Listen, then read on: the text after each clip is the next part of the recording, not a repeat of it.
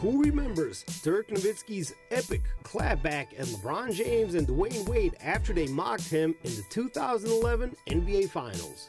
D-Wade and the King poked fun at Dirk Nowitzki's illness in Game 4 of the 2011 NBA Finals. The German saw the video of how the two Miami Heat stars mocked him. After Miami's shoot-around at the American Airlines Center, cameras followed James and Wade as they headed to the locker room. The two started coughing in a mocking reference to Nowitzki's reported illness in Game 4. "I just thought it was a little childish, a little ignorant," Nowitzki said.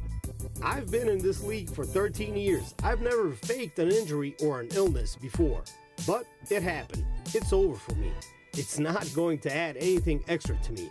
This is the NBA Finals. If you need an extra motivation, you have a problem," Nowitzki said.